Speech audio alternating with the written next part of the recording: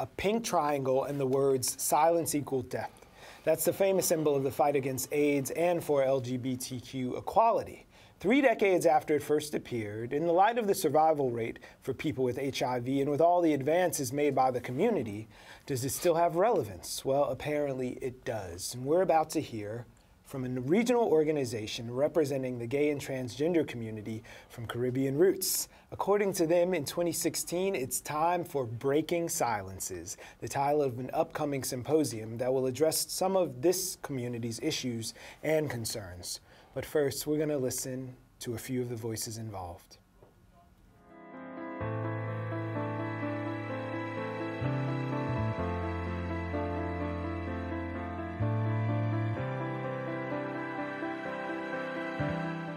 It's about resilience. It's about determination, perseverance.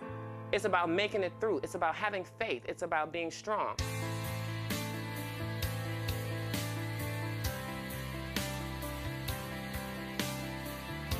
I felt like, wow, my father's never gonna know, and I would never really know if he, I would never know if he loves me for who I was. You have these slurs thrown at you.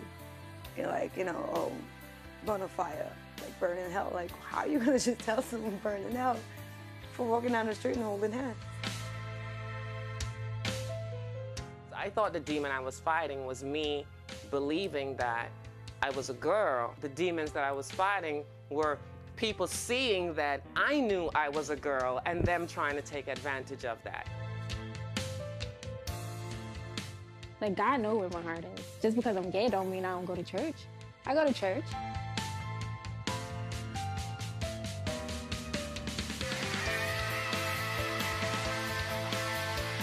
Someone else's thoughts of you don't make you. They don't create you. I'm at a spot where I just feel like I can appreciate love. Because when you're judging yourself, there's really no filters for love to come into you.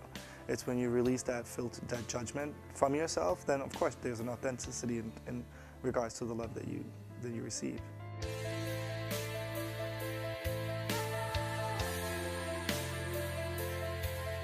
It's important just to have people understand that we are no different from you, just because we love the same sex. Don't stop your fight because your life is important. I'm definitely a living example that life gets better.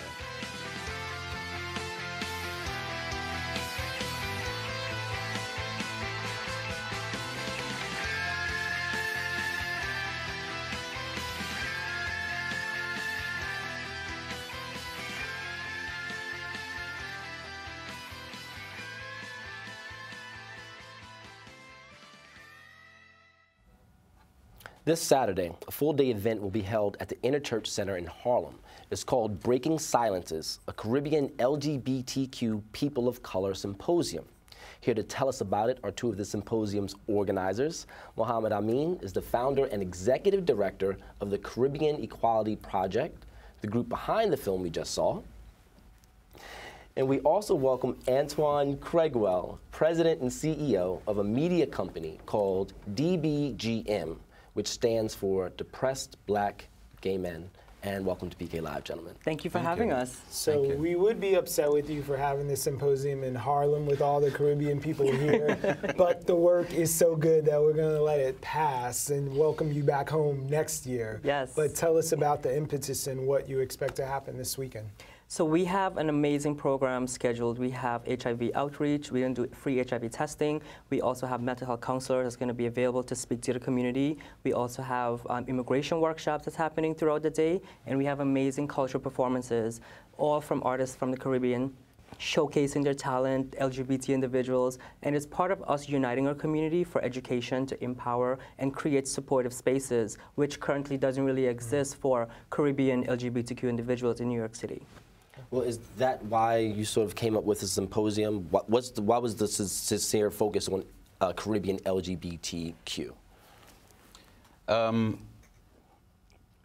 Kim Watson, who is the founder and one of the partners for CK Life, an organization in the Bronx that works with helping people to transition from one gender to the other, she was featured in a news report about the possibility of being deported to Barbados. And as a transgender woman, she would have faced a lot of trouble and torture and problems in Barbados, because Barbados is a former British colony, like Guyana and Trinidad and Jamaica and Grenada and St. Vincent and the Grenadines. And many of these Caribbean countries still hold their British colonial laws against buggery. Right.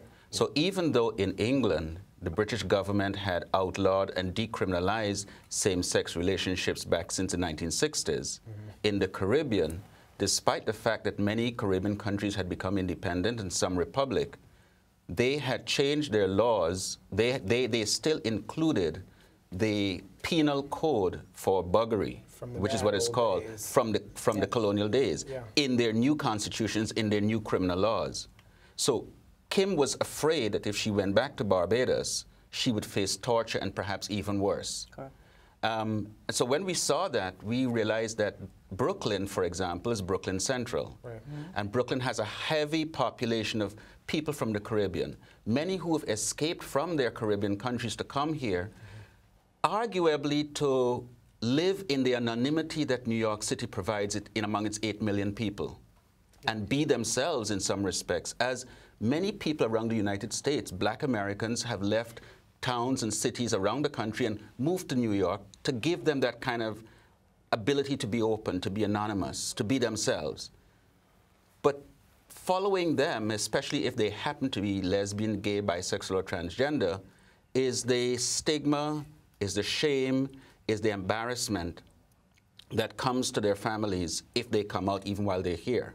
So we know that in Brooklyn, for example, where there's one of the highest rates of HIV, concentrated in Bed-Stuy, Bronxville, East New York, Crown Heights, according to this New York City Department of Health, statistics going back to as of 2012, that many who are living hidden lives, their sexuality is hidden, are likely to contract HIV much quicker and not even want to do anything about it, because if they're living at a family member or sharing a room, they don't want the person to see the medication if they're taking medication. So they're not going to go and get treatment. So Mohamed, hearing these numbers and knowing about those situations, was it your idea to make something for within the community for folks to get together, or the balance of bringing a different sort of image to folks from the Caribbean who are LGBTQ as well? So I started the Caribbean Equality Project for this reason. Currently there's several Caribbean LGBT social groups, but when it comes to support and outreach, there really isn't any focusing on education, focusing on outreach. Antoine does an amazing job with DBGM, and this collaboration, it's a coalition of Caribbean-oriented organizations that really came together for this important work. And it's the first symposium. When you think about it, there's so many symposiums happening around New York, around the country, but not focusing on Caribbean LGBTQ people. And this is the first one that's happening right here in New York City, where we have a large Caribbean population. And like Antoine said, with that, it comes with the baggage of stigma and shame associated with being gay. And being gay and having HIV, it's like, you don't even think about it. We created the clip you guys saw from My Truth, My Story. It's a larger film. Yes, My Truth, My Story is really about sharing authentic, unspoken stories of LGBTQ individuals. We saw Tyra. Tyra is one of the first trans Caribbean individual from Tobago, and she was so happy to share her story with us. And we're actually going to be screening her entire story at the symposium, where we're going to be talking. We have a trans identity panel, and we're talking about a trans community. Within the Caribbean itself, this is a subject that's not even talked about. This is going to be the first panel discussion we're having with trans women sharing their stories and what it's like, and we're going to be screening Tyra's story at the symposium. Well, speaking of screenings, yeah, we also have the trailer from You Are Not Alone, so let's go to that.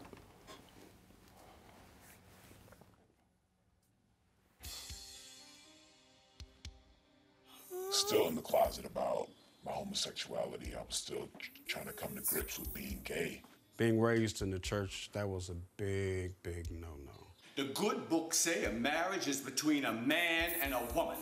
What's wrong with you? Do you need to see somebody? Do you need help? That was the one thing that severed any relationship that we ever could have. I was promiscuous. And I stopped counting after 100.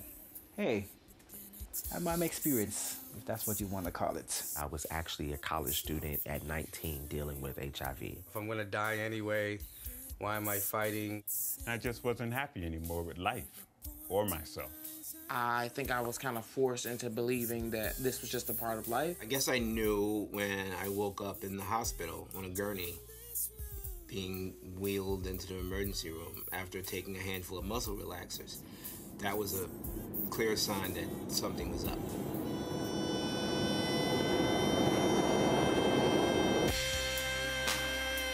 The problem is in your head at the moment, so you gotta talk to other people. You've gotta share what's going on inside. You just kind of got to get over your homophobia. You need to pray and ask for forgiveness.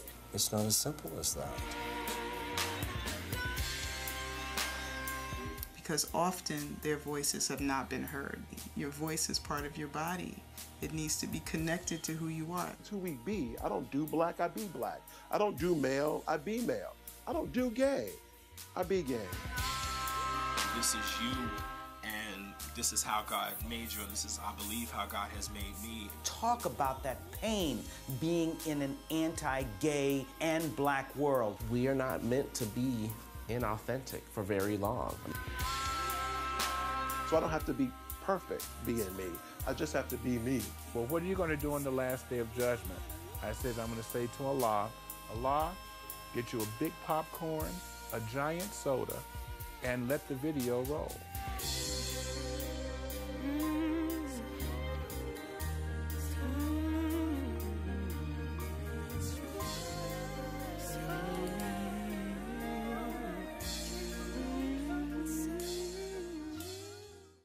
Awesome, great job, great job.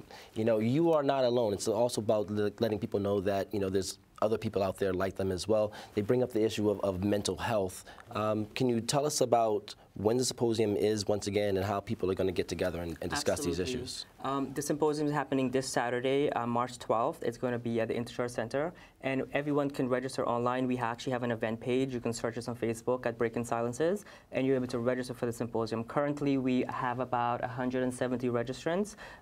Everyone can take part of it. We have right now limited access to like refreshments and that sort of thing, but everyone is welcome to really be a part of this. Mental health is a really big part of the program. We really want to focus this. We really want our community to talk about mental health and remove the shame and stigma that's associated with it, because in order for us to heal and grow, we have to heal ourselves, and we really want our community to really come together for this one symposium to take advantage of all the amazing support we have for our community there at Saturday. Okay, and if they can't make the symposium, how do they reach you, the Equality Project? And for the Caribbean Equality Project, we're on Facebook. You can contact us at CaribbeanEqualityProject.org. We also have our Facebook link. You can contact us on Facebook, search for the Caribbean Equality Project. And Antoine? And DBGM, you've got dbgm.org, and you can contact us at info@dbgm.org. Also, we have a Facebook and Twitter and Instagram accounts as well. Well, congratulations on the first one, No, guys. thank you. We're looking forward to having more of these. All right. And next year in Brooklyn. Yes, in Brooklyn next year, definitely.